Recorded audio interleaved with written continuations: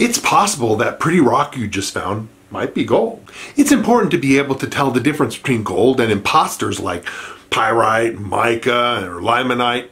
You need to consider all the characteristics of natural gold.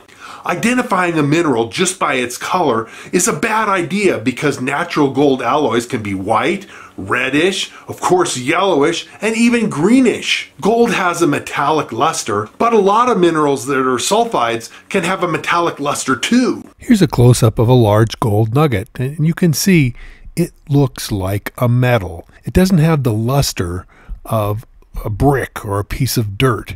It has the luster of a piece of metal. And I can tell you that if you were to turn the nugget around, whatever angle you looked at it, it would look like a metal. It wouldn't look like a metal at some angles and then look like something else at another. One good test to tell if something is gold can be done with a voltmeter because gold is a decent conductor, but the imposter minerals like pyrite, they don't conduct electricity.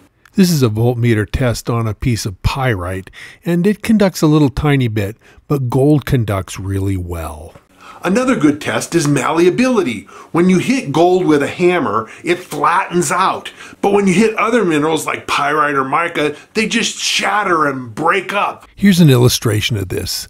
On the top is a lead bullet that I dug with my metal detector. It's a bullet that's been shot. You can see the tip has been pushed a little bit. And I dug it up and set it on something hard and then hit it a couple of times with the hammer. And then the picture below is what happened to the lead bullet after it'd been hit a couple of times with a hammer. Gold behaves the same way.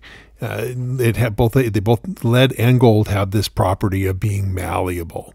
I didn't want to smash a perfectly good nugget, but lead is a good example to show exactly the same thing. My full video on how to identify gold is pinned in the comments below. It's important to know what gold looks like because